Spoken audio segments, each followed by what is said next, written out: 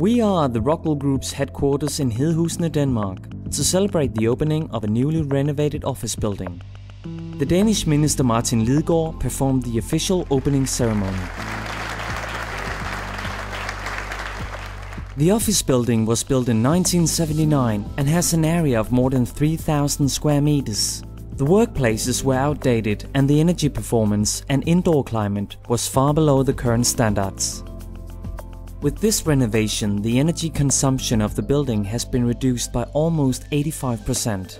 I think this is one out of many examples that you can combine climate efforts with sound economy and aesthetics. And I have been here before in this house, to be frank, and it was not very beautiful if you ask me, but I think that this renovation has not only made good to the climate footprint, but also to the beauty of the building.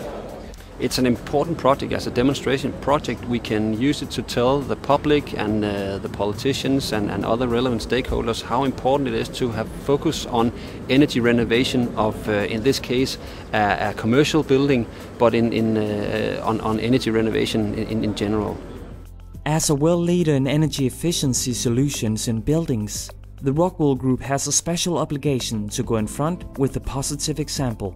It's important for the Rockwool organization that we show we take our own medicine, that we prove to the public that deep renovation and focus on energy renovation of buildings are important and that it's doable within a reasonable economic frame.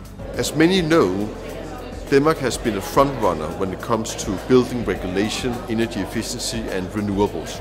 And I don't think we could have that position if it wasn't for some outstanding enterprises in Denmark who have taken the benefit of the front runner position of Denmark, Rockwool being one of them.